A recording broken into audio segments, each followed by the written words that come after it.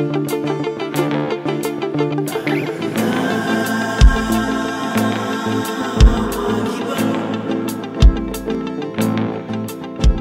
as well for accepting our invite to be part of the podcast. Yeah.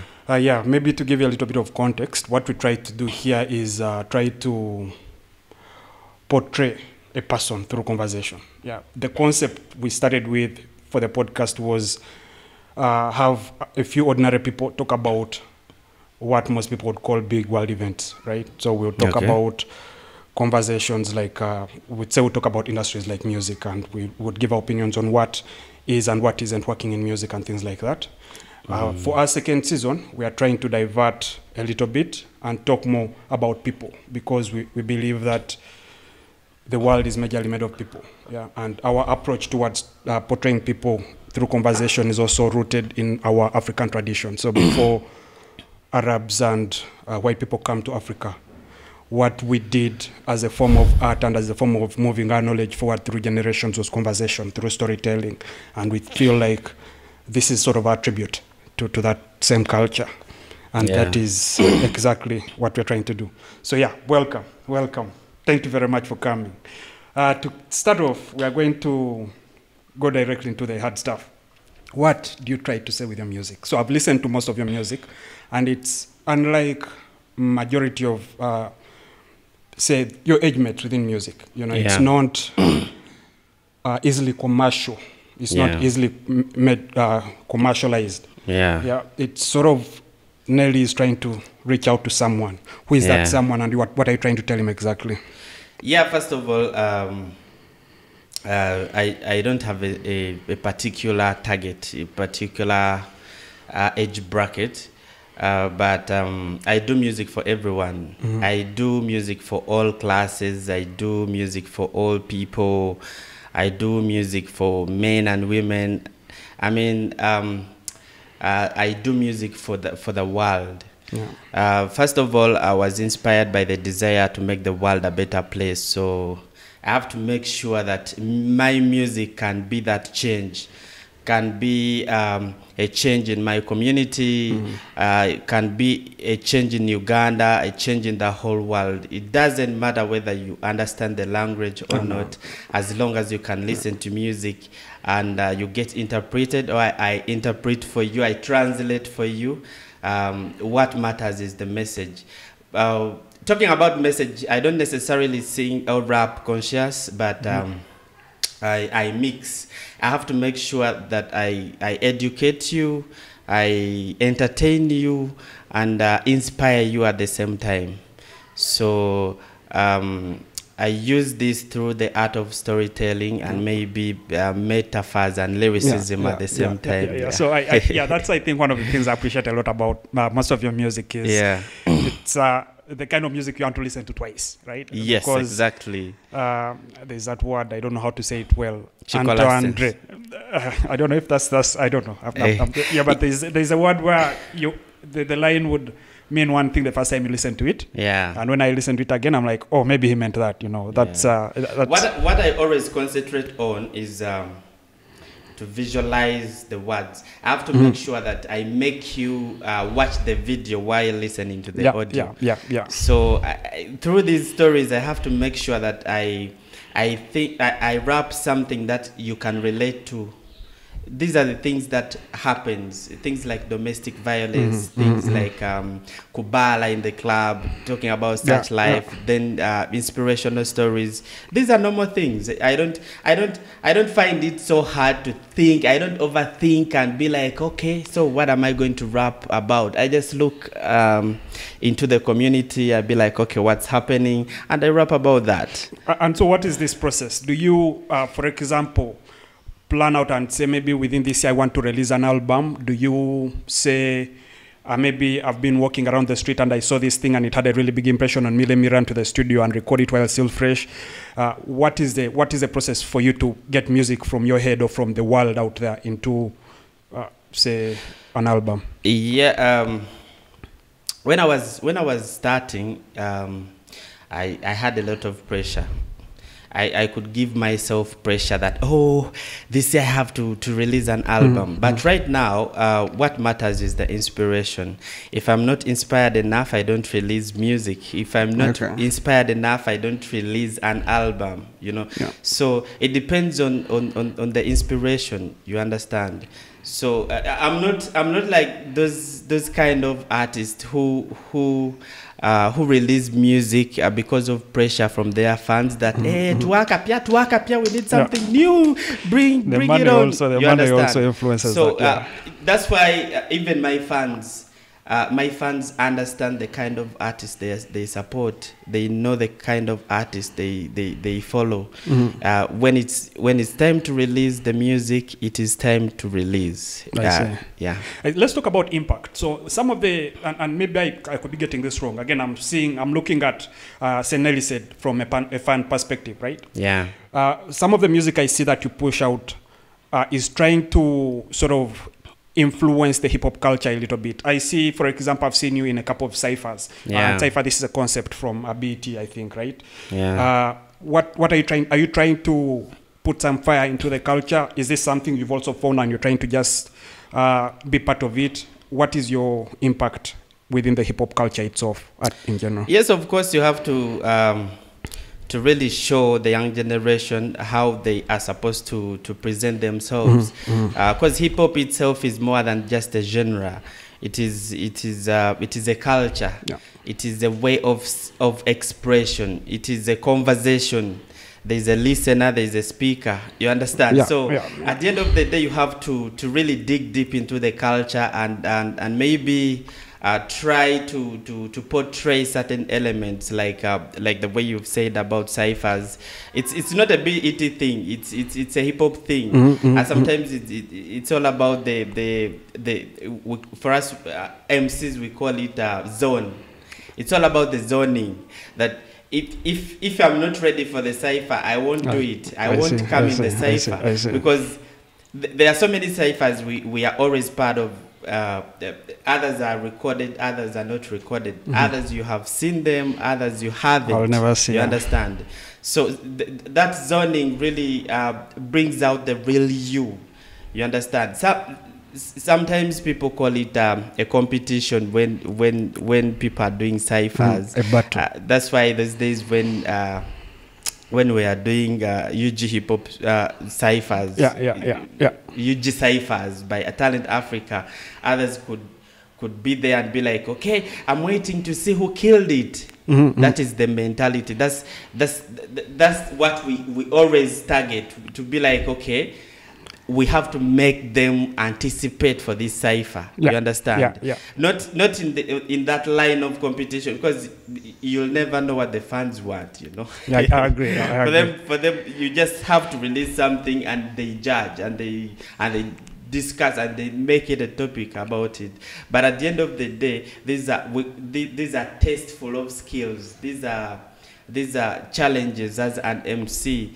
It could be a freestyle cipher or a written cipher. So I think I'm too hip hop. No, it's true. So what is in for you, by the way, from this? So from what I understand is maybe your biggest motivation, again, since you've said you don't react a lot to like the pressure from the fan.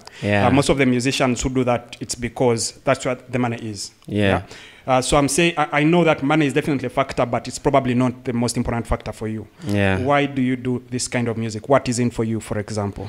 First of all, I didn't talk about it, but I always want to see the industry grow, especially the hip hop industry. When you look at music in Uganda, the music industry in Uganda, it's too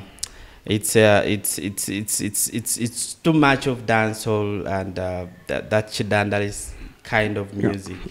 But hip hop is a bit laid behind, not because there are no rappers, there are no MCs, but because of how the media brings it out. You understand? So at the end of the day, my main aim is to see the growth of hip hop in Uganda. That's why every time when I'm doing something, I have to make sure that at least these young MCs come out. You understand? I have a movement called End of the Week. End of the week, W-E-A-K. Okay. End of the Abanafu. Yes, end of Abanafu. That's what we call it. It's a competition. It has a competition called End of the Week MC Challenge. So many MCs have passed through that MC challenge. It's an international MC challenge, but its aim is not only to get the champion, but sometimes to test an MC and set that MC, to prepare that MC to become a better MC in the future. I see. By the time you come into the competition and go through all the 5 rounds, the a cappella round, the freestyle grab bag round, the cypher round, you won't be the same person. You'll have to go back home and practice and be like, oh, I need to become a better MC. You understand? So what matters here is to prepare someone and make him believe in himself and be like, okay, you need to do a lot of work here. You have to improve here. You have to improve on the writing. You have to improve on the voice, on the crowd response and all that.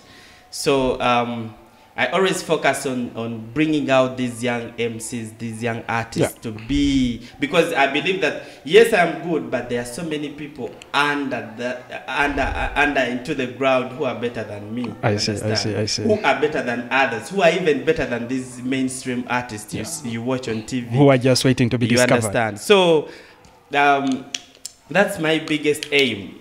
At the end of the day, you'll find me at Sharing Youth Center every Monday, teaching these young kids of Breakdance Project Uganda how to rap, how to follow the beat, how to count bars on the beat.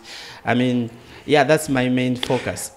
So let's first circle back a bit on the movement. Yeah. If say I know people who have talent, or who want to explore what they can do within hip hop, how do they find this movement?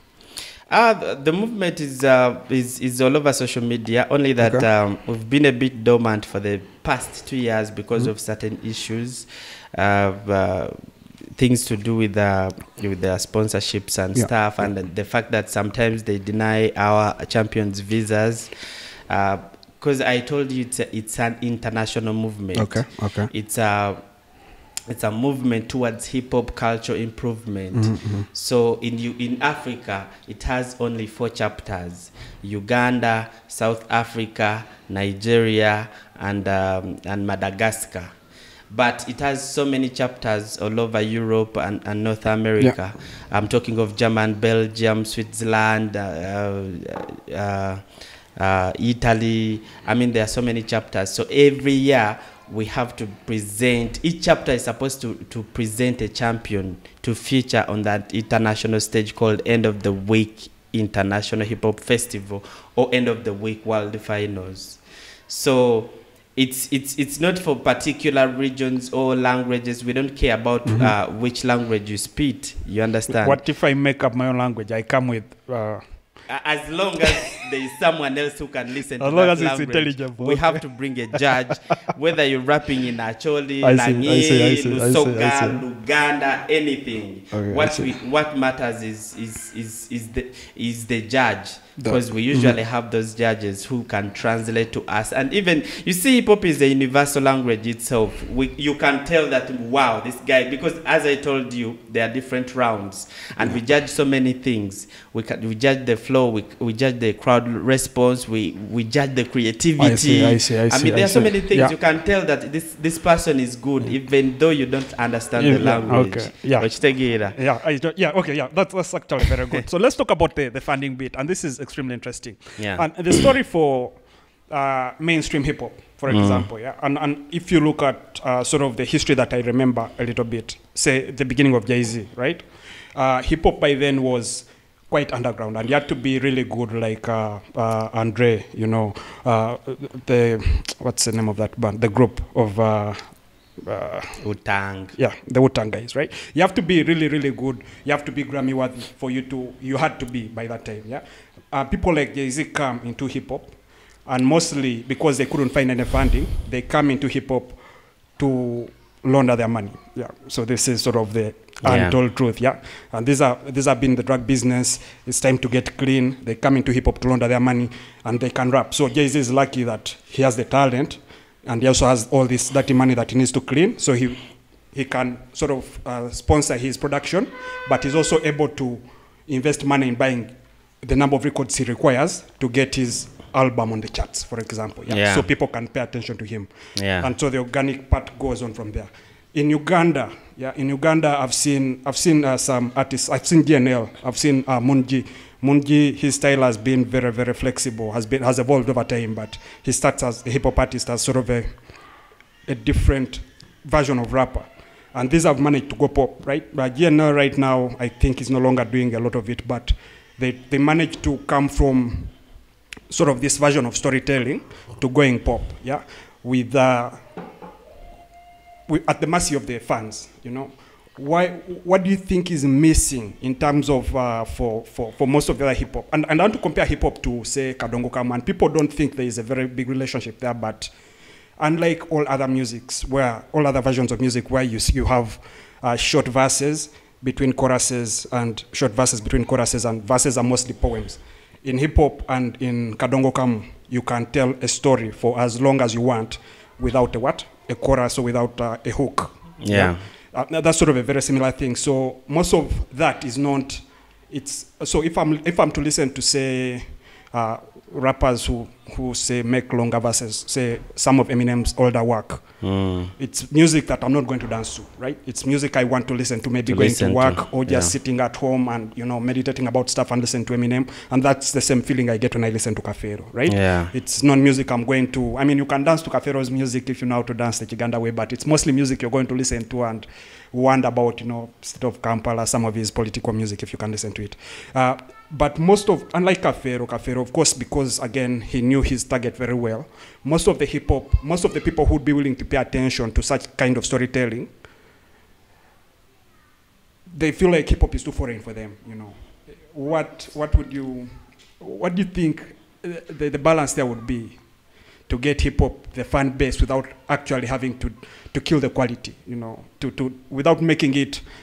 I'm also a little bit old, so I'm going to say new school hip hop is not my kind of thing, without making it panda, you know, making it sort of like mambo rapping.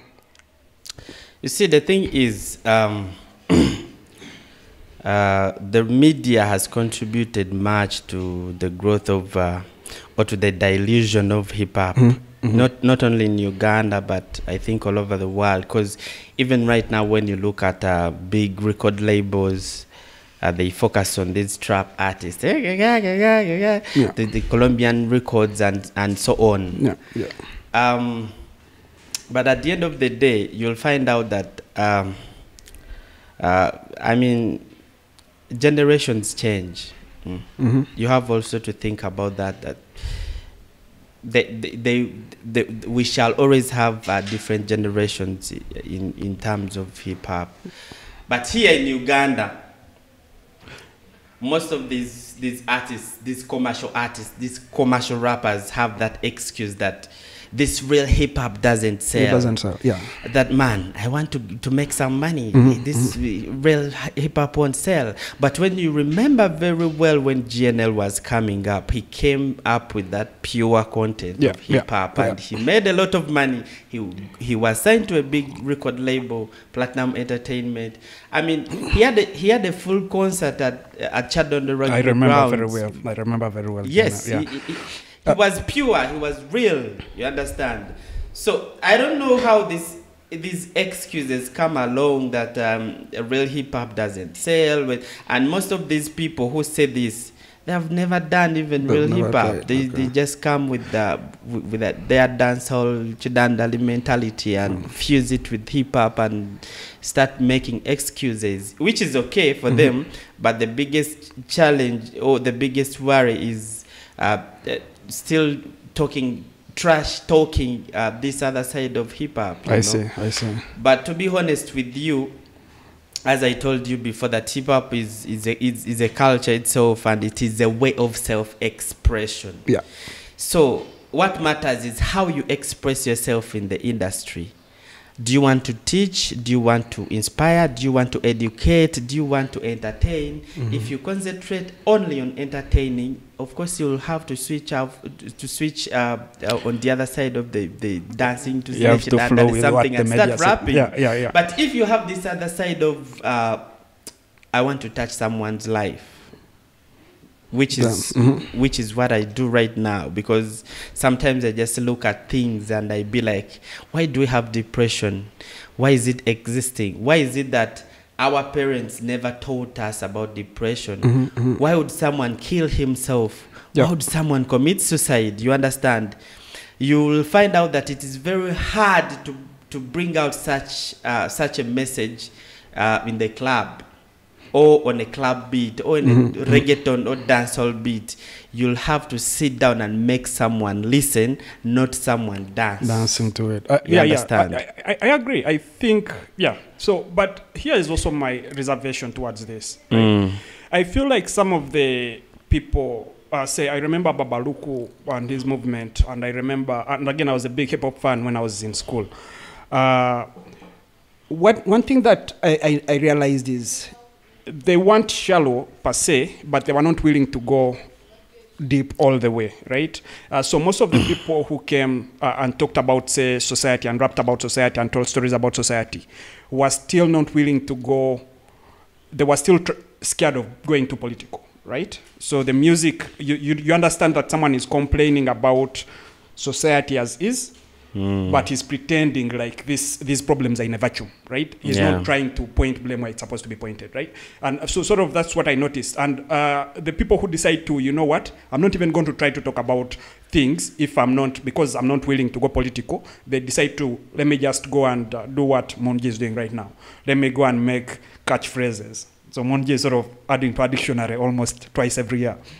Let me try to do that, because again, politics I don't want to join. But why is it that we don't have? I know Jim Nola, for example. He's going hard, right? He's going hard, and his music, you can really pay attention to his music, even if you're not a hip hop person. His music is attention grabbing. You can tell that he's going all the way. He's putting in himself. But why is it that we have very few of those musicians who are willing to get dirty, to get their hands dirty? This is what I tell people, especially fans who ask that, why don't you sound like Munji? Why don't you do what Munji is doing right now? I'd be like, Munji is Munji. I am not Munji. You're not Munji. You understand? You'll find out that even Munji has that side of him that, okay, even Munji can't do what I do. You understand? Yeah. But you'll never know I can do what Munji does. Just in Saga. Yeah. But anyway, there's that, as I told you, that freedom of expression. When you listen to MCs, I like using the word MCs because MCs are rappers. When you listen to rappers who go political and be open, that is their take. That they are trying to bring out their real selves. I agree. You understand? They are trying to express what's on their heart. You've given me an example of Jim Nola. Jim Nola has a new song about Bye Bye Mucheveni. He's really trying to bring out the current situation, the current political situation, what is happening right now, from the State House to the streets. I mean, the whole NRM thing. You understand? The way they have overstayed in power, he can do that, but you'll find out that there's a person like me who won't bring it out like the way he did. I see. I also know and see what is happening, but that is not my side. I don't want to go deep into that side. So sometimes it's just self-expression. I have a friend, actually, he was part of my crew, the Almighty Luga Flow Army. He's called Banam Tiwa. He's based in Denmark, but he has been doing so many of those revolutionary songs, from Tojikwata Ko, Museveni Please. I mean, he has been into that side, but you'll find out that it's not that safe because I agree. I totally agree. Yes, I agree. Yeah. I don't know how to explain. No, I understand. By the time I started receiving those calls of people looking for him, others pretending that they want to give him shows to perform, others pretending that they want to welcome him in the State House, it's hard right there. Yeah. When you go deep into that side, you have to fully equip yourself. You have to be ready for you have to be ready for anything. Yeah. So I totally agree. I think you've seen so many people right now. For example, you've been talking about Kadongo Kamu, but when you go back in the days, even some Kadongo Kamu artists had an impact on the political situation. Yeah. You'll find out that others were looked. Were hunted by the government those days. You'll find out. I mean, so many things happening. For example, Gerard Chiwewa, he did his song. He wasn't even direct. He just recited the poem.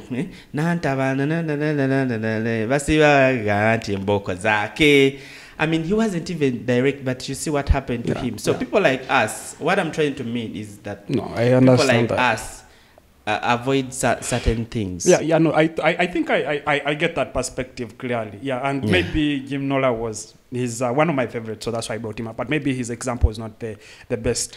But he pulled it off. No, he did. It was a really badass song. I really enjoyed it. The thing, though, that I wanted to bring out, for example, is if you compare the impact that music has had on countries that have been fundamentally musical countries. Not actually that's not even true, but say on countries where music has played a bigger impact. If you look at, say, Jamaica, right? If you look at Bob Marley, for example, and how music managed to transform sort of the Jamaican culture and put it out there as this is Jamaica, right?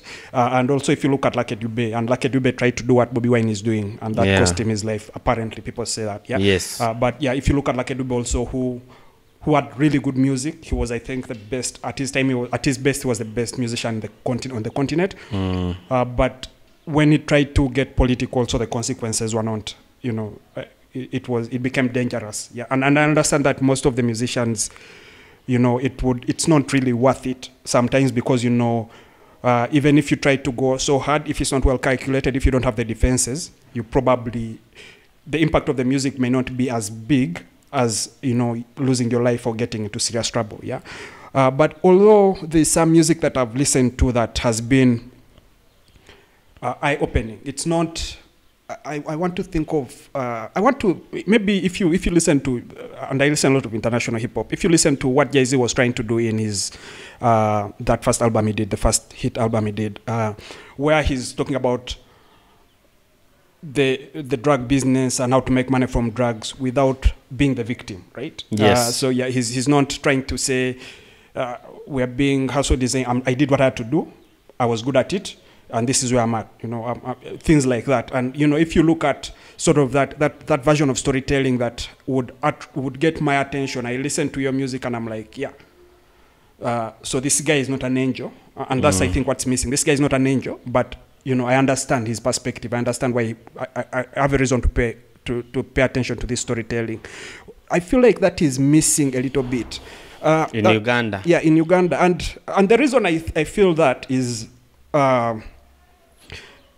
the fact that, especially in hip-hop, most of our audience is not Ugandan. And I may say this with some apologies, but most of the people, especially those who rap in English, first of all, they irritate me a little bit. I feel like it's too wannabe. They focus a lot on trying to sound American than actually trying to say stuff.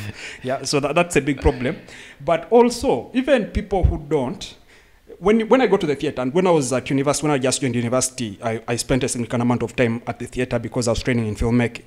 But when you go to the theater, most of the artists you find there, whether hip-hop, whether, sort of more contemporary art, they're targeting the white people the most. And I was in Denmark also a few years back, and I went to something equivalent to our theater in Denmark, sort of an art center. There was a festival there, and I went to watch a few movies and watch some of the music. And all of it, I remember I was with my girlfriend then who was white, right?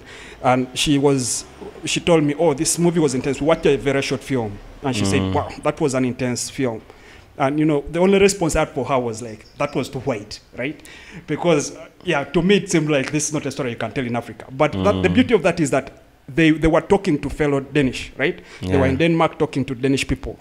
When you come back to Africa, you go to the National Theatre and you have black people talking to white people. Yeah. They sort of make our African stories extremely simplistic, right? Yeah. Like depth in them, so white people can be there and say, oh, Africans are victims.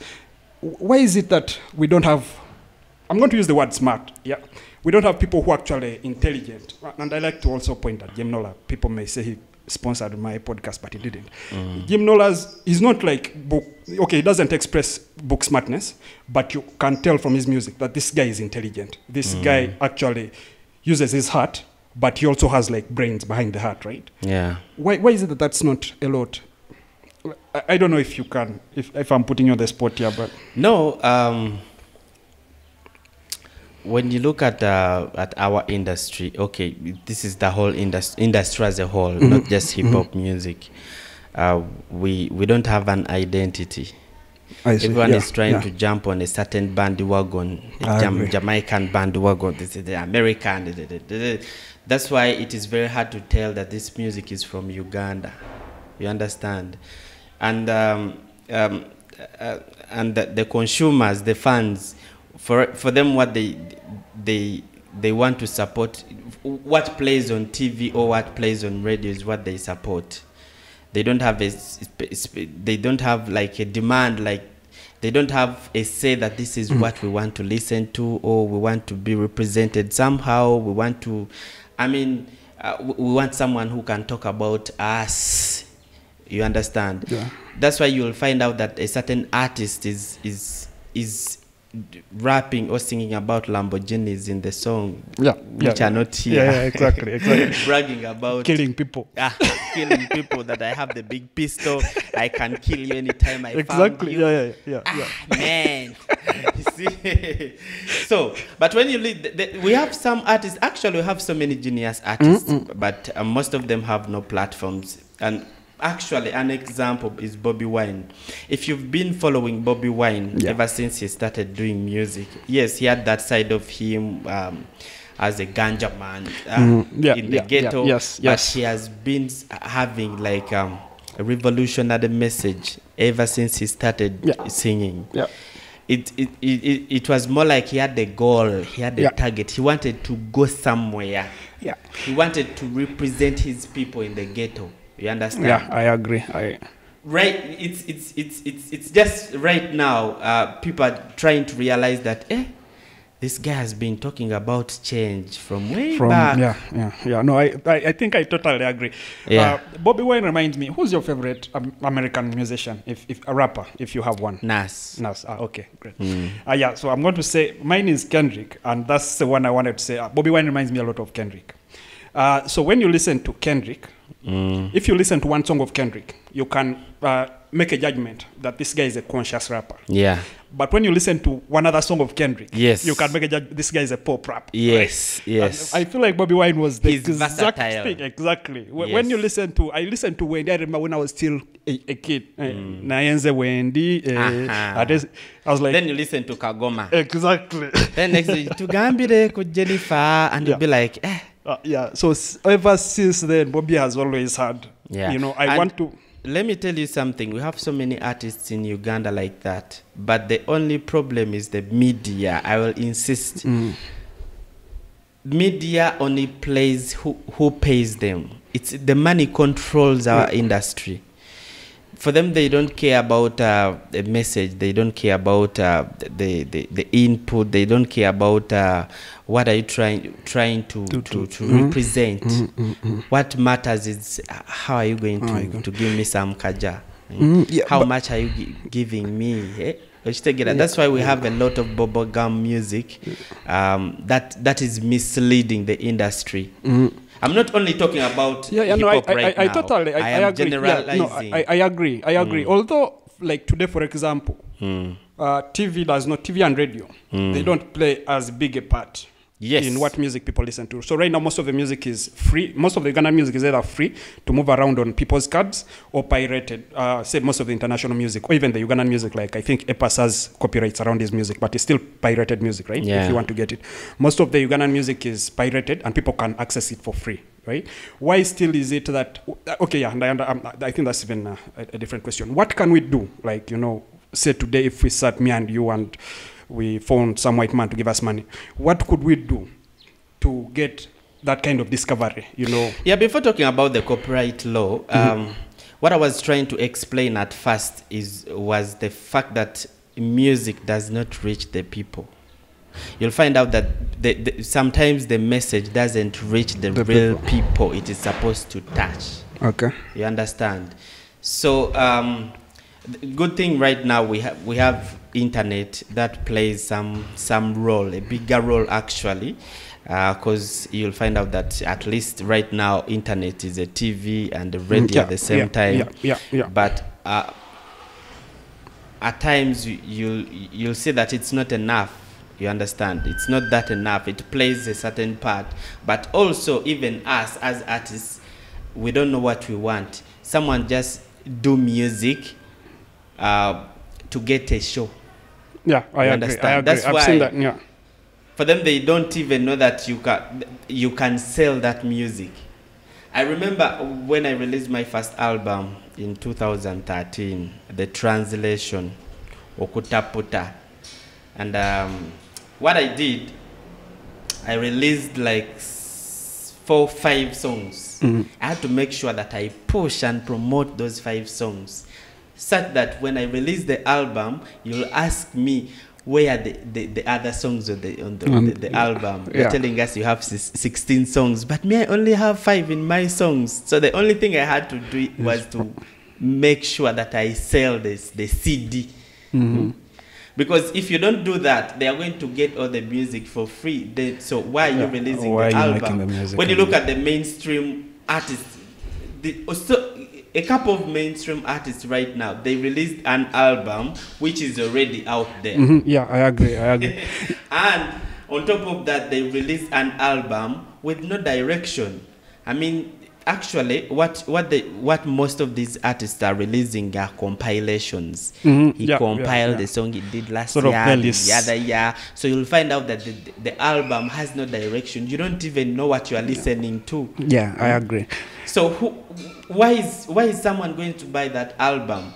And on top of that, the people you are selling that album to already have the songs, because most of these people, when they release the music, they take to Majestic Clouds already. They upload on internet. Everything is free. So what they depend on is the stage performance, the performances. You understand? Yeah.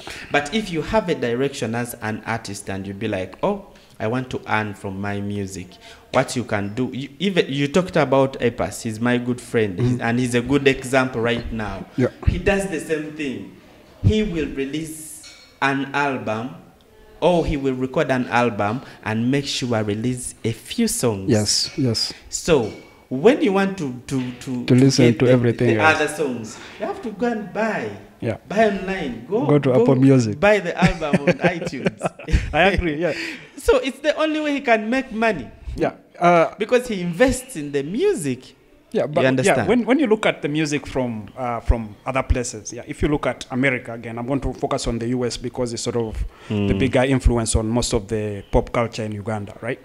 If you look at America, say for example hip hop, if you have, say, most of these labels, they try to create a brand that's bigger than just the music behind the artist. If you look at, say, Young Money, for example, Lil Wayne's Young Money, it's you have sort of clothes that are Young Money. You have merchandise. You have that merchandise that is sort of identifies you as a Young Money fan, right? And this, I think, I remember this mostly from 50 Cent, but I think this guy for Def Jam, I think the Fat Farm brand was the first, and Big, is it Sean what? P. Diddy's thing.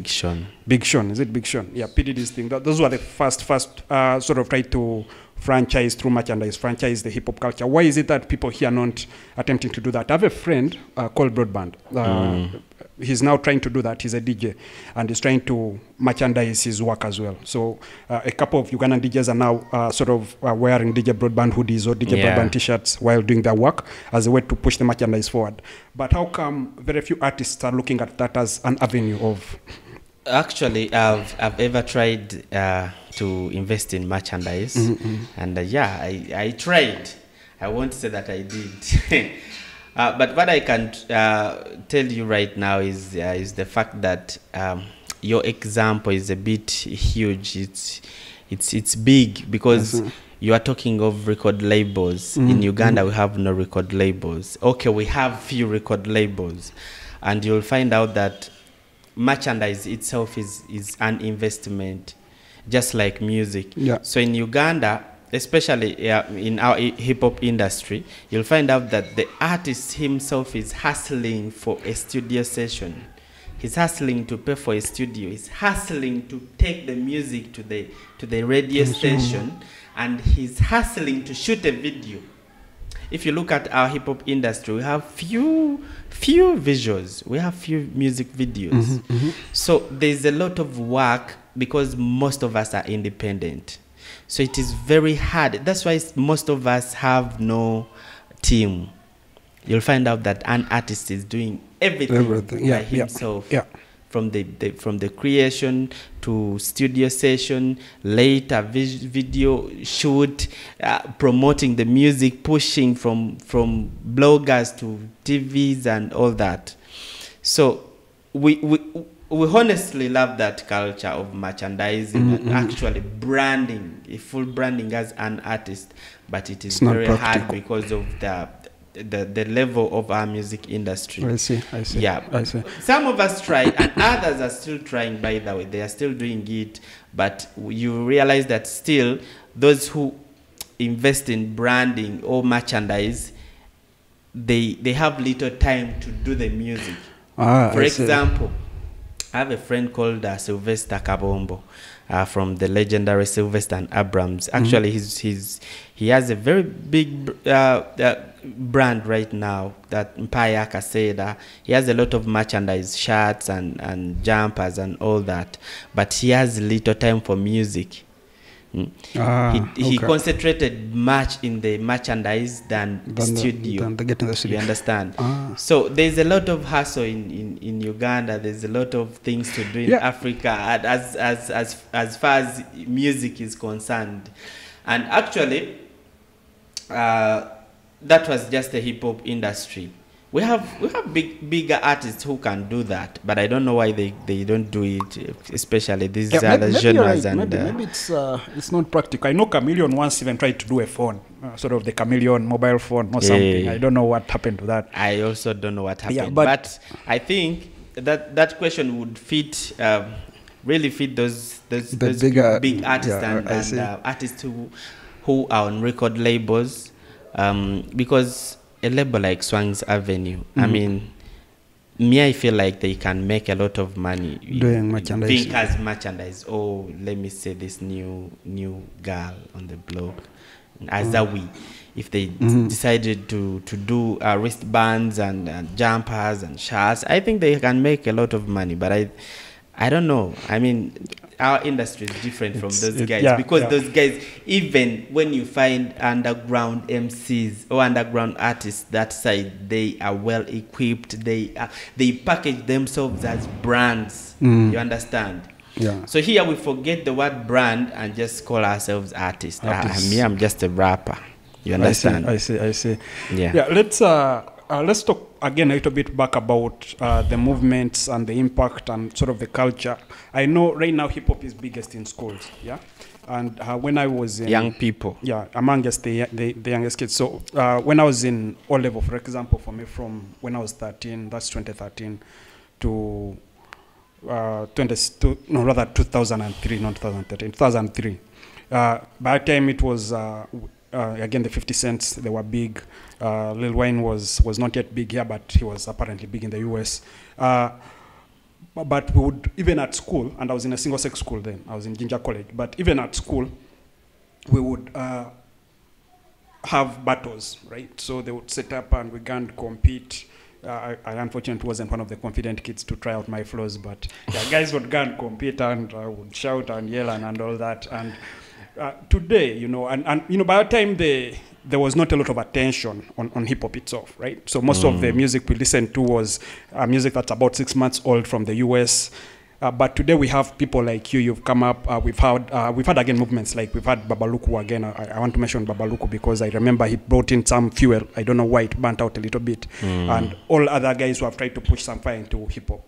Why are they not focusing on making this a real serious culture in school? I have a feeling most of them want, but sometimes. Such ideas fail because of sponsorships and all that. Because at the end of the day, if you want to push something beyond just streets and clubs and whatever, you have to package yourself as a brand so that you can get a brand to move with you. So you'll find out that companies that are in line with such gave up somehow because of that fire, because the way most of these artists you're talking about seized the fire they had before. If you remember the days of Hot 100, yes. I mean, it really pushed hip hop out there. And so many brands were interested to work with the young people. Brands like Fanta, brands like Coca-Cola, brands like telecommunication companies. But since right now hip-hop is not so much out there, it is very hard to get such brands to move with you. But the demand is too much out there, especially at the universities and high schools. Because me personally, I've tried doing some high school tours, but it is really hot out there. The demand is high. You can even come with the crew and they ask for more rappers and be like, okay, what happened to GNL? Next time come with GNL. Next time come with so and so. Come with Munji. And surprisingly, you can go to a certain school when no one knows you, but because you are rapping, just the word rapping, you are reciting, you are flowing, it's attractive. They fall in love with you later. They get back on track later. You understand? That's the power of hip-hop. You don't have to know the artist, but what does that artist have? What is the music telling you? It's all about the creativity. But I think I don't blame the sponsors so much, but sometimes even us, the artists, have not really put in that work to push ourselves out there, push the brand and work hard and disturb these people. You understand? Because it is really hard to do this thing alone. Just like the way you talked about those people outside, abroad, they always have a team. An artist just goes to the studio, record and go back, sit home. The team does everything. They do some other work, you understand? So even us, the artists, me personally, I also have my weaknesses, you understand? So I think we just have to sit and really look into that, because even as a country, when you look at the country, Uganda, the biggest population is young people. I see. And these young people are the target audience, the first target audience, because they love hip hop as a genre. They love hip hop music. You understand? But we haven't been able to reach them. Does this speak to the work ethic of Ugandans? I've had especially people that I've worked with who are Indian. They've complained that Africans, and by this time they were referring to Ugandans because I was one of the Africans they were referring to, are lazy people. You know, is it an ethic that we have amongst ourselves as Ugandans, that we just don't work hard? We don't work as hard as other people? Because actually one of the stories I've read, for example, Lil Wayne, and also 50 Cent, by the way. These guys Lil Wayne has a 3-week period where he slept in the studio, woke up, recorded, slept for 3 entire weeks. Food was delivered to the studio. Everything was done in the studio. He never left the studio for 3 weeks because he's recording music. And 50 Cent also at his prime, when he did his 2 albums and he recorded the G-Unit album and recorded music for The Game and music for those other guys in G Unit, he also, rumors are that they were working beyond normal human capacity. Yeah. And if you look also at some of those big names that even beyond music, if you look at, say, Bill Gates, for example, people say Bill Gates at his prime when he was creating Microsoft, he would sleep until, his keyboard, he would doze on his keyboard until his keyboard would be P because the character length has ended. That is when he would. Do we have that kind of work ethic in Uganda? We do have that kind of work ethic. It's only that, for example, the people you're talking about, the 50 cents and all that, yes, they put in all that effort, the time, and sacrificed everything, but at the end of the day, they gained. They got something out of it, you understand? But here, for us, you'll find out an artist. That's why when you look at for example, the music, the UG hip hop industry, you'll see an artist working hard in the beginning and then later lose hope. Yeah. Because sometimes it's not worth it. You'll invest all your time, the money, everything, sleepless nights, and then they get all the music for free and you don't even get anything. I see. Yet you have some other things. You have bills to pay. You have a family. You understand? Yeah. So actually it's an African thing. If they put in energy into something and then they don't get something, they get demoralized.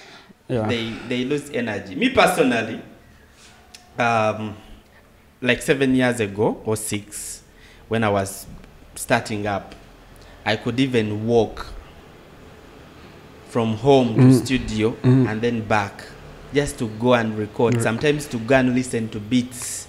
Sometimes to go and beg and pay at least a quarter of the money I was supposed to pay for the studio session. You understand? But if I didn't have passion, I would have given up because I invested a lot of time, a lot of energy, but at the end of the day, I didn't really got the money I invested in during that time. You understand? So if you don't have that passion, if you don't have a vision and a direction, it is very hard for you to be consistent in the music industry, especially in Africa, not only in Uganda. So you have to first fall in love with the music you do. First, fall in love with yourself, know what you want in the industry, know the direction. You understand? Know the impact. Yeah.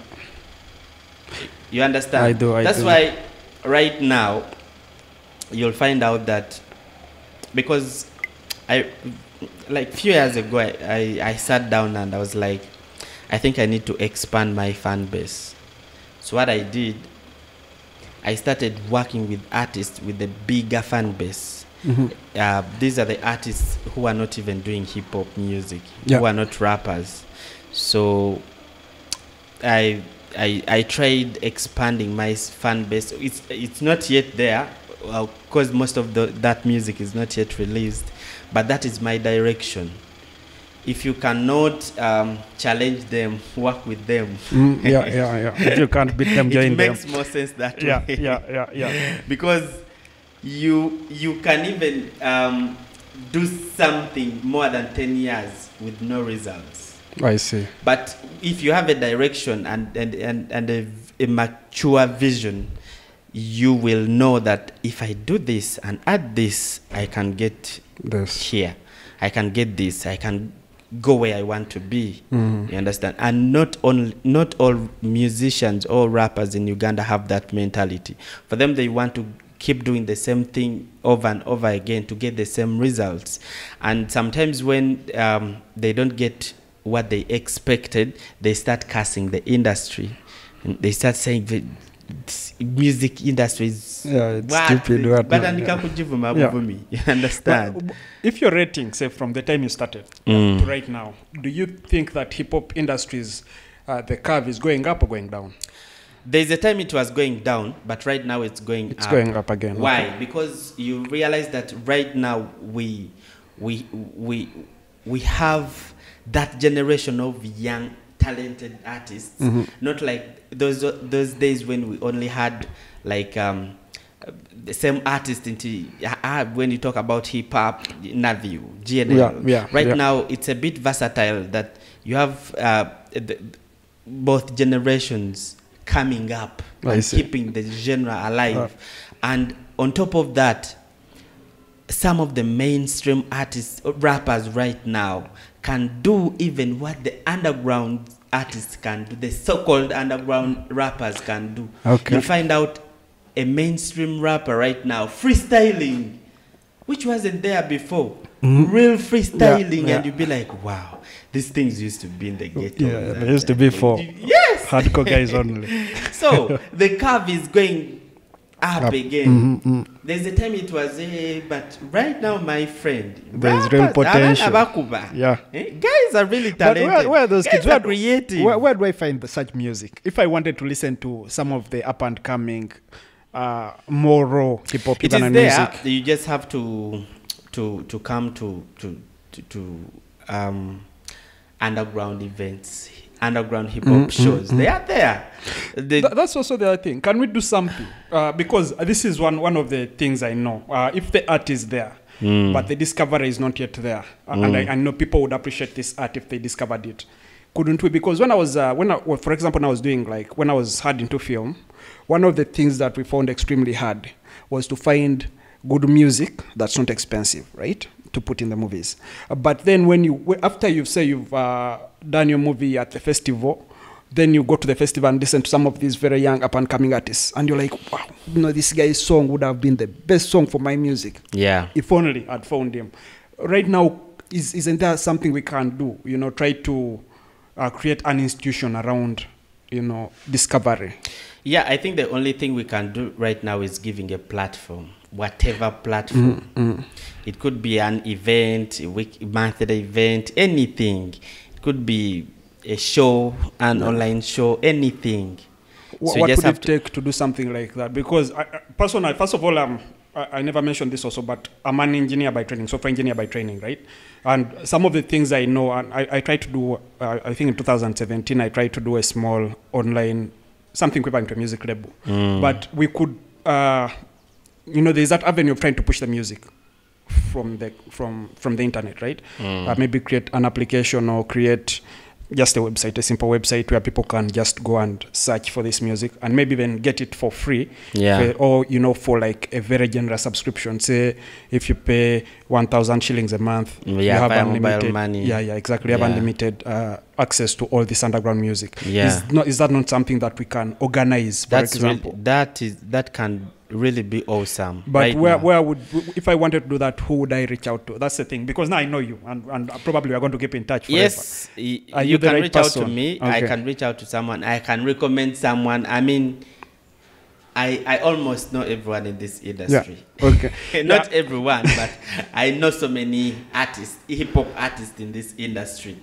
And what they need right now is a platform, because they go to studio, they record the music and end up listening to that music at home, and others end up just, if someone can upload on Reverb Nation and share a link on a Facebook page, on SoundCloud, maybe that's it. Because they can even take to radio stations and be like, this is too commercial. Actually, one thing about our media, there's a time, I think like 5 years ago, I went to a certain radio station. I won't say it. I won't mention it. But the guy told me that, man, this song is too Western. It is not local enough. It is not local. Yet I was rapping in Uganda. Everything was purely Uganda. Now I asked myself, what did this person mean? He didn't fully explain to me what he tried to mean. When you go to the radio station, who is the person you approach? Say, for example, say today I woke up, I went to the radio station. It is supposed to be a music manager, but at times it's very hard to see them, because as you come, some radio stations, you can come and ask for a music manager, then someone takes over that role and be like, okay, me, I'm a presenter, I have a big show and a big name here, So what do you want? I can help you. Yeah. You'd be like, okay, I have this new song. My name is so and so. I just want to push myself out there. Then the next thing they tell you, okay, let me listen to the music. While listening, he can end up telling you that, man, criticism. this song is so international. And you'd be like, so what do you want me to do? Okay, advise me. Man, you sound so international. How radio plays local music. I see. And you'd be like, man, I'm rapping in Uganda. So what is so international about this song? I mean, they find a way of coming up with excuses, and sometimes they want you to bribe them and play you. Okay, we have artists who can do that, but the people I was talking about cannot do that. Cannot afford that. If you station which is not local, and they end up telling you, man, this song is too local. I see. Yet the other side, they told you it is too international. So international here means urban. I don't know. it is too international. It's too international. I see. Here we play local music. And then you take it to an urban station and then they tell you, man, this is too local for us. This is too local, brother. So such statements really pull these young MCs down, and they end up even changing their styles. They'll be like, okay, now Gravity is selling. Let me rap like Gravity. And at the end of the day, they won't really do exactly what Gravity is saying. Sometimes they'll end up telling him that you are imitating Gravity because you cannot be like Gravity. Yeah. You understand? So it's really hard out there. It's really hard out there. The other question that maybe to follow up on this a bit before we switch to an entirely different topic. What do you say about the political environment right now, the political situation, for example, in terms of censorship? Do you feel like you're still free enough to say what you want, or do you feel like right now more than ever? We are not free. Okay. We are not free. First of all, our government doesn't support us. They don't do anything to this industry. They do not do anything to support the industry. Yeah. You understand? But they end up bringing funny rules. They just want, it's like milking a cow that you don't feed. That's what they are trying to do. They try to push us to the wall. You cannot even express yourself. You are being tied in your own industry and ordered to speak what they want to listen to. This is the current political situation, and I'm being honest. Because this thing is not only affecting artists, musicians, by the way. So many sectors, even you, a movie maker or a blogger. I agree. I know, for example, right now, UCC is trying to implement something that I consider to be the most stupid law that has ever been thought of. Where, because now, for example, we are recording, they want me to register with them for a license to publish my work. You see? Now, for me, for example, now for this podcast, we don't own the podcast. We don't. I mean, even if we own it, we can't own it because of the law. See, if they implement such a law, you'll find out that even the creativity is going to die. That is exactly what I'm talking about. You'll be there and be like, okay, I'm not supposed to talk about this because the rules say that we shall cancel your license. But that's the thing. It doesn't make sense. Even for this, for example, for this podcast, what we decided to do is register our online accounts with our friends who live outside. Right? So what we claim, for example, when it comes to this law, what we shall claim is we are just presenters.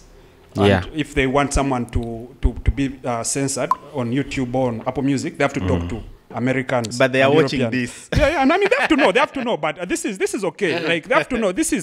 We are being pushed to the wall to now think about legal, creative ways because Uganda is becoming Saudi Arabia. They're just really pushing the censorship further, and that's a good point that you mentioned, that even in music and even in film. In film, I know UCC set up the film commission, but they want you to.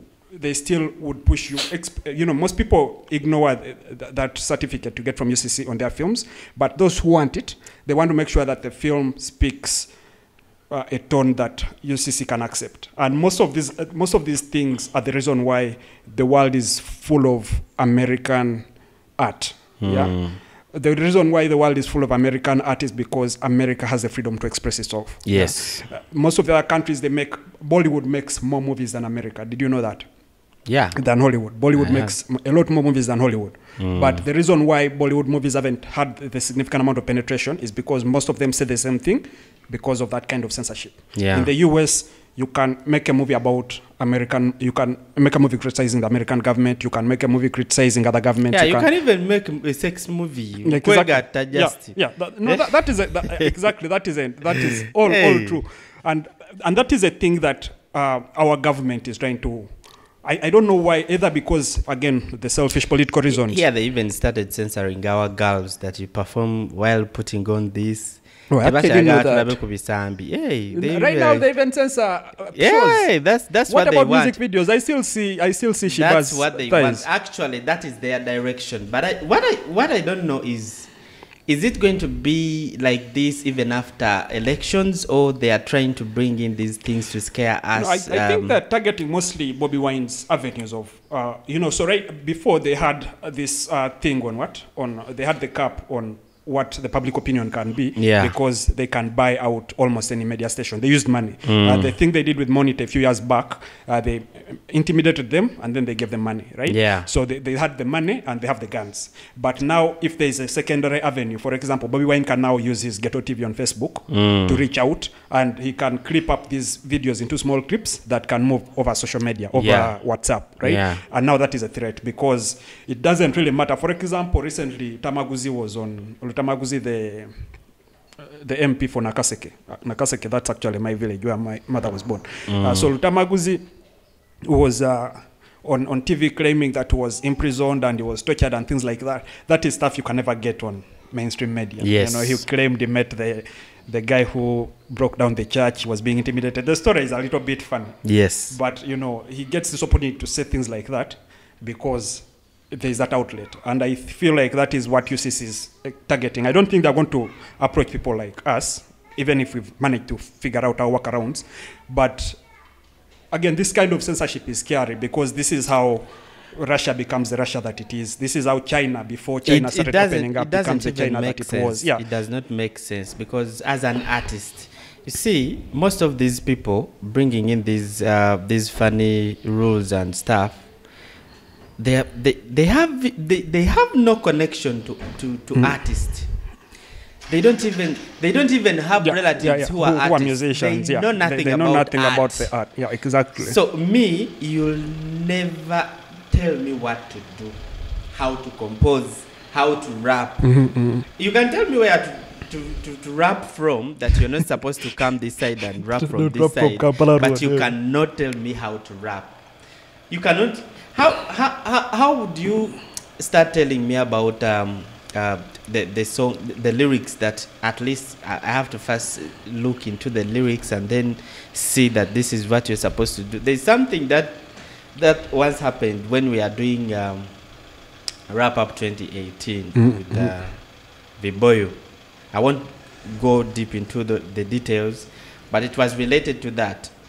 They wanted to see, to first listen, to first hear what the wrap up is going to sound like, because by then Viboyo had some wrangles with the police about certain things.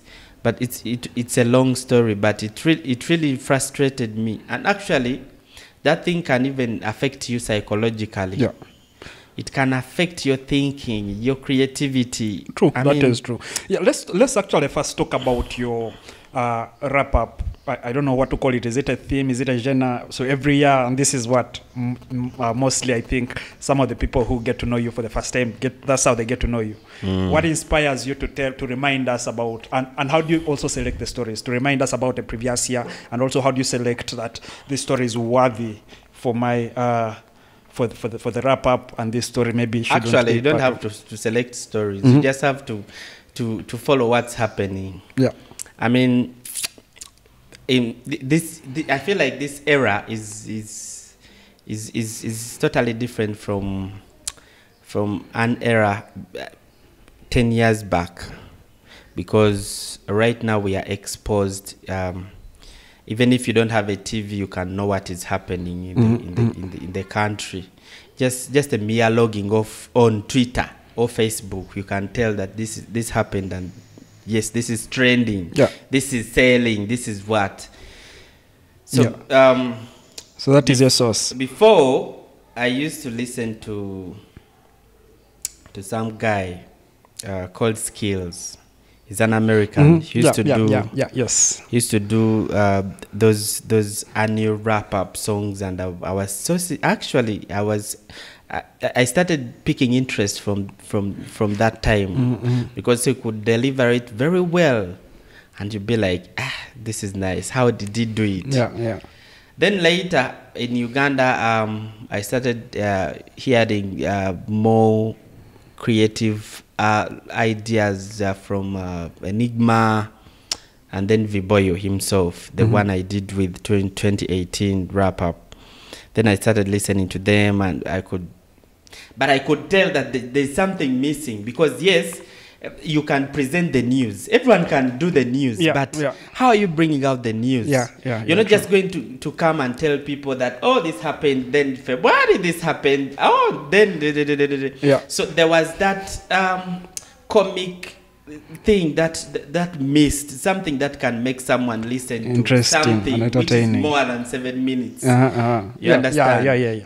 That creativity, not just bringing out the news, because even you can recite what happened. I can read out the headlines. You can read out the headlines. But I had to try find that interesting part that can make someone follow me every year. So you understand? Most of what that reminds me of, there are some comedy shows. I know you know Trevor Noah, for example. Yes. And they do something extremely similar. But one of the good ones is by a guy on HBO called John Oliver, and it's called Last Week Tonight, right? So for him, he does a rap for the week, right? But it's a comedy thing where he tries to tell you, to give you a few headlines of last week and make a few jokes about it and things like that. And that is very similar. So that comic part of it can make it interesting, and you'll be like, okay, I have to check out. And I also get the incentive to pay attention to like internal affairs and things like that. That is. So that was my biggest aim, was to add something, to add a flavor into an annual wrap-up song where I can make you smile a bit, laugh a bit, we come back on track, and then I just wanted to make it different from what others are doing, because even right now, people like Viboy are still doing the same.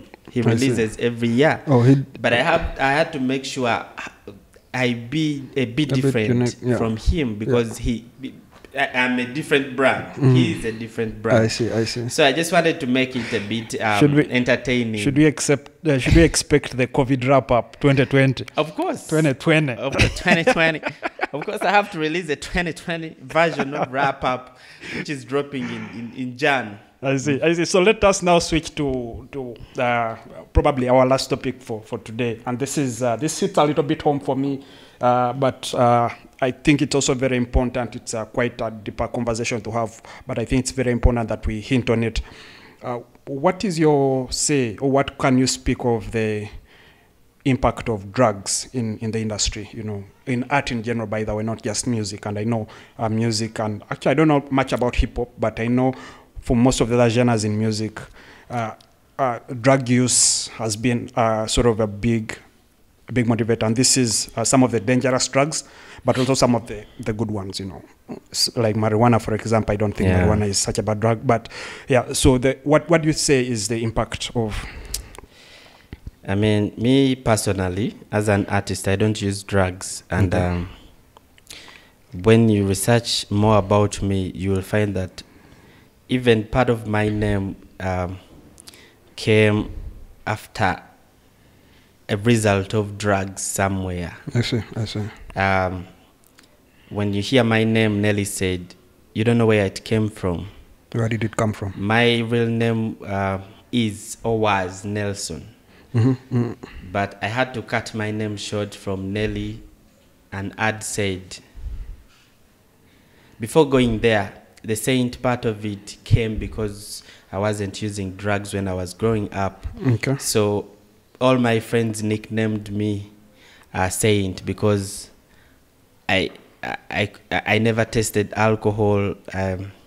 Ngangano kunywa Not even kasigala, alcohol. you know Okay. those things. So I grew up with that name. Hey, Saint. Oh, yeah, Saint you are fe. Bomwa kasigala agana. So, but later,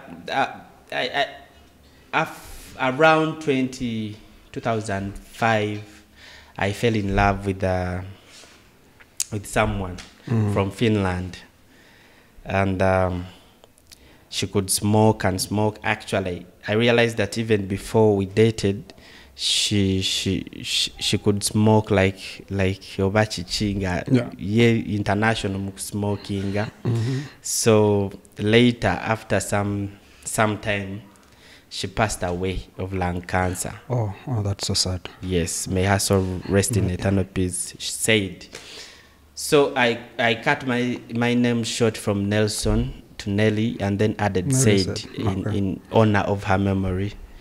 That's the full name, Saint Nellysade, actually. I see. Yes, I didn't just wake up with the name Saint Nellysade. That's the story behind my name. Yeah. So, me personally, that was a lesson. I'm not saying that I was even using drugs before, but it gave me courage that I have to grow up telling the story, especially to the young generation, that drugs are not good. They have never been good, actually. Yeah. It's only that some artists use them freely as if it is something okay, as if it is something normal, but it has never been good. I've heard some people just claim that they pick inspiration from. Yes, because you'll find out that there are certain artists who use drugs because of their reasons. They have reasons. Someone can even say that I can't perform before smoking marijuana. I can't perform before using cocaine. You understand? But that is them. But one thing we have to know, that we have idols. We have people who look up to us. Yeah, we are Even role if models. you use those drugs, you don't have to show it. You don't have to show this young person. I see. We are in a hip hop industry, which more than 90% of our fans are young people who are still in school. So how are you going to show that this is bad when you're using When it? you're using the you just drugs have to avoid it. You just have to not show or even stop using it, so that this person can be like, okay, this is bad. But most of these young kids are using them because their idols are using them. If you come on stage, or if you come on a show, moving, crossing into the crowd, smoking marijuana, smoking weed, and saying that, man, this is the ish, this is how bad people be. Even the fans, some of the fans you have will think that this is okay to do. You understand? Yeah, but the drugs have nothing to be called a sense to do with your life. Negative impact, you'd say. Bobero, because they say it is okay, but they are just destroying our young generation. I see. It has caused so many things, actually. So many people have run mad. So many people have... I know psychosis is a big side effect. So many people have lost their lives because of these drugs. And you'll find out that some of our artists here in Uganda think that it is okay to share with someone who doesn't even use it. You can even tell someone that, man, I don't use this thing. Can you please go and smoke from the other side? Be like, you are an artist. An artist is supposed to do this. I see. So some of them make it look like, as an artist, you're supposed to use some of these so drugs. there's pressure from the... Okay, I see that. So you'll find out that even the artists or the people who don't use them end up using them because of the people around them. Yeah, what do you think, though, of the legal situations? I know countries like I've been to Amsterdam and in Netherlands. Marijuana is legal, for example, and I know some states in the U.S., including Colorado and I think California now, marijuana is legal, right? So what do you think about that approach as a way of curbing, first of all, the drug trade itself, but also as a way of so right now with for example, in Uganda, you know, it's since marijuana or other drugs are illegal. If, for example, you get the bad side effects, you know, for example, psychosis, which is a big one, right? If you get the bad side effects, you're not very comfortable to share this with the people you love or with the authorities for help, because you've been doing something illegal, right? And also these drugs have dependency issues, so you can start smoking and you get addicted, something like that, yeah? But you may not be able to seek help because you're doing something illegal. What do you think about the approach of legalizing? I know in Portugal, for example, they don't punish for drugs. So in Portugal, if you have drug dependency, if you're addicted, say, to heroin is, I think, the worst of them all. If you're addicted to heroin, they'll put you in a shelter and dose you the way Michael Jackson was being treated. You know, they dose you slowly as they put you on a program to try and get off the drug if it's possible. But sometimes people get lifetime addictions, right? What do you think about the approach of legalizing versus not legalizing drugs? I think, as you say, these are different cultures. We are not Canada. We are okay. Not, I see. We are not Portugal. Yeah, that's a good point. But what I think, for example, Uganda has a bigger population of young people. I think the first thing to do is sensitization, is reaching out to these people and tell them the bad side, the effect of these drugs. Yeah. You understand? Yeah. Because you find out that let me say cigarettes are written on if you exactly. blah blah blah blah, you'll end up like this. Yeah, dangerous to your yeah. lungs, saying blah blah blah. But it is not written on cocaine. But cocaine is not legal. Cigarettes are legal. Yes, they are legal, but they are not allowed in schools, because if they were legal, they would be. It would be okay for you to take them to schools, to classes. I see. I see understand? That make them legal. Because me, I'm talking to a different generation, to a young generation. Yeah. Because it starts from them. Most of these big people are using them because they grew up like that. It started from young even childhood. You at school, you remember those days when people would hide and smoke and do this. Yeah. So we have to start with sensitization. Really, our country has not played that part of sensitizing our fellow Ugandans about the bad sides of drugs. You'll find out that some drugs are medicine, for example, marijuana. But how are you going to use that medicine? Most of these drugs are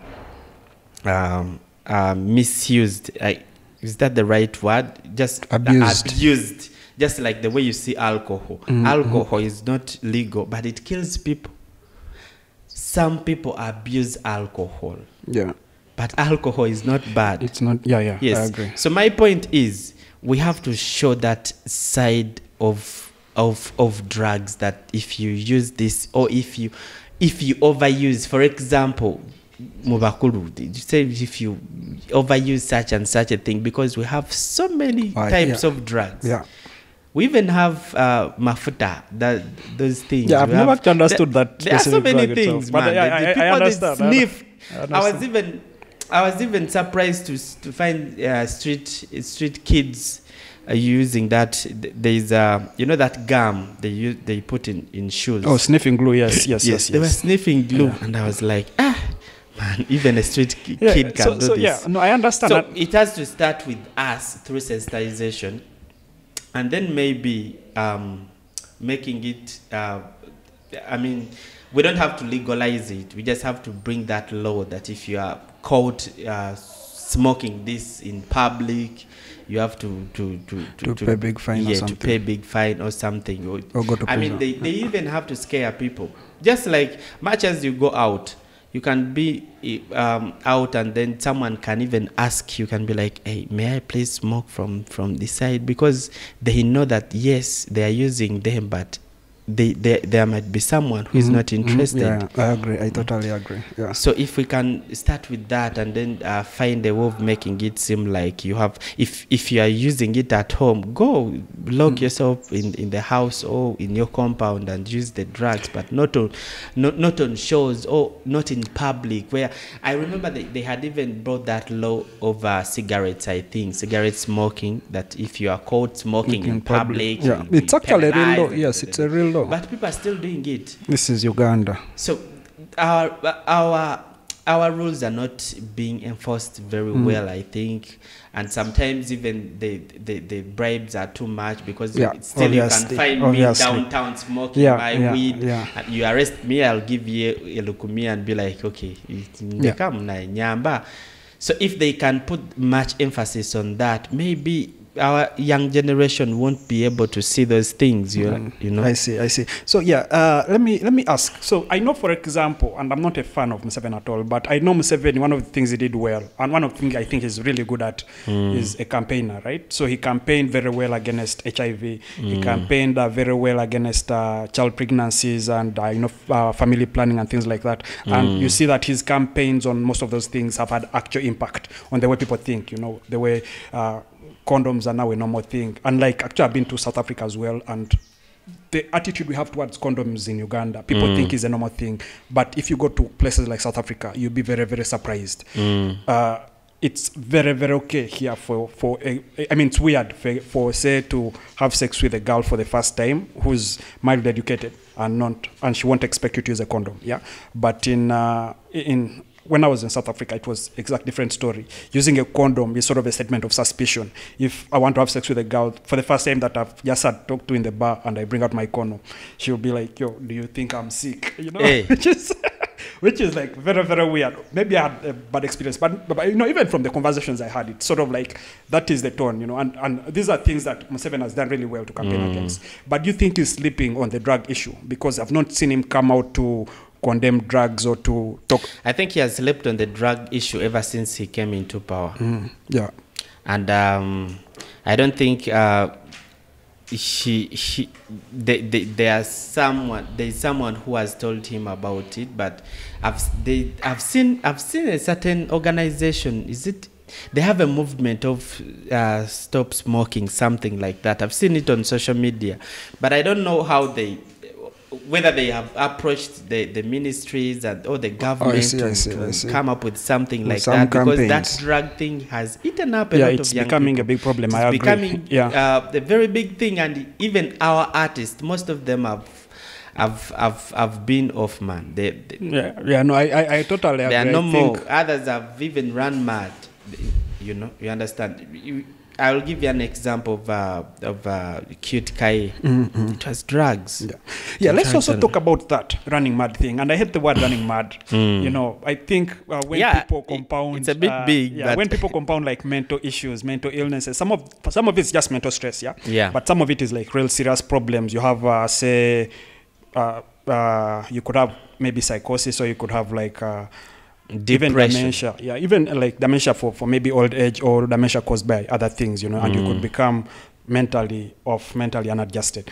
Do you think, because there's also a lot of polarization and a lot of stigmatization around mental health, that some of these things are becoming a bigger issue than they would have otherwise have been? Because I know for sure, even people who smoke in the US, they have these cases of psychosis, especially the mild psychosis. But you have access to, say, therapist, or there's some online therapy sessions that you can access, and it's not unexpected, right? So your parents would know when you start to act out of her that this guy is probably the marijuana, and they would start recommending to you plans of how to sort of get off the marijuana or how to seek help, But here in Uganda, you run outside with your shirt off because maybe you had a vision, because you use some marijuana, and you're already labeled, this man is mad, this man has been bewitched. And also there is also the whole, because of our traditions and sort of the Asian beliefs that we have is this man has been bewitched. The woman has bewitched this man, the stepmother has bewitched this man, and things like that. Do you think that stigmatization One thing I know is that first of all, our immune system immune system is not the same. We might take the same amount of drugs. I believe that. Agree. You run mad and I be okay. I be fine. So the neural resistance is totally different. So at times, you see, the thing with Africans, we don't even go to hospitals. We don't even go for checkup, especially when you get something like that. That, as you said, most people tend to mistake certain issues with bewitching and stuff, with your dog blah blah blah and all that. Yet, if we had that part where you get those side effects because of drugs, you go to a certain hospital, they tell you that, according to your system, you are not supposed to use this. You are not supposed to use this. Just like the way you say alcohol. I've seen that side of alcohol. Someone gets like a problem by the way. Inside, and then they goes up and they tell them that you're supposed to live. Stop alcohol. You can take beer, but that water is going to keep burning that thing inside. You have liver issues or something. So all those things go under the system we are talking about, the drugs system we are talking about. It's a huge thing, because you'll find out that most of the things caused from drugs, they have that line from the drugs. Someone is taking drugs, and then sometimes they use a lot of money, because most of these drugs are even costly. For example, I have a friend who was a rapper. She started using cocaine. Cocaine was too expensive. She could use a lot of money. And then later she got depressed. So it was a mixture of depression and then that powerful drug. Then later she had to get that thing related to running mad. She could destroy everything in the house and all that. And actually, if it becomes addictive, it is very hard to live without it. You see, all that sensitization and awareness goes under that, because how are you going to handle that person? Here, a person is being affected by drugs, but he's taken straight to Butabika. Do we have like a good rehab places? Rehabilitation centers. Yes, we have them. There's one I know in Entebbe. Okay. But here, as you said, we mistake certain issues with madness or witchcraft. Someone can even be taken to Mama Fina. Because they're just doing cocaine. Yes. I see. Yet that person is supposed to be taken to a rehabilitation center just to bring counselors to counsel him. Give him the basic medicine and how he's supposed to eat. You understand? I do. I'm not a doctor, but I think I have knowledge about it, because I've traveled, but you'll find out that there are people there who use drugs, but even the way they take their life is different, totally different from us. Be like this. Someone can even tell you that, hey man, this is a strong drug. If I use it, I have to eat this amount of food. This is how I'm supposed to feed myself. So you'll find, don't get surprised if you find me eating a whole chicken. No, I've actually had this experience in San Francisco. So San Francisco, you can order for marijuana using an app, right? And when you order, depending on the quantity, because it's all well measured, so they'll tell you this is HTC something. It has like there's some units, and then they would recommend that for you to do this, maybe stay indoors, right? For you to do this, this is going to make you excited, so maybe go for a jog, something like that. Go for a jog, drink some water. Exactly, and so there's some studies around. They know that you may need sort of to stimulate your own mental state with the drugs, but we've also done some studies and we know how to get the best to get the best experience out of it. And maybe that is also some of the stuff. But here you'll find people in the ghetto, in the slums. Someone is using those drugs, taking Boveda at the same time without even eating the whole day. But I think also, like everywhere else, the reason why mostly the poor people are affected hugely by drugs is because, again, one of the biggest advantages of using drugs is that set of acceptance. Right? So when you use, say, heroin or marijuana or one of those other strong drugs, I don't think cocaine does the same thing, but one of those other drugs that will mess with your psyche. It's like you accept your state. So most of the people who would be sad because they're poor, or sad because they're in grief, or sad because of some other situations, the comfort that comes from drugs is not ignorable. You know, it's something that actually gives them their lives a little bit of genuine experience that they're worth, you know, that for them it's worth, you know, risking the addiction to feel that good. So that, I mean, you can't rule that out for poor people. I think this is a big problem everywhere. Nelly, thank you very much for accepting to be part of our podcast. I think that we are going to wrap it up from here. This has been a very interesting conversation. Anytime. Hopefully we'll get you back soon. We'll run through a couple of other guests and we can get you back on a part 2 if you accept. Thank you very much. It's a pleasure being here, and man, this means a lot. Actually, I've never had such an interview where I talk about things outside rap, just because every interview you go to, they ask you, man, hey, do you have a girlfriend? So how many girlfriends do you have? When did you last play guitar? You see such things.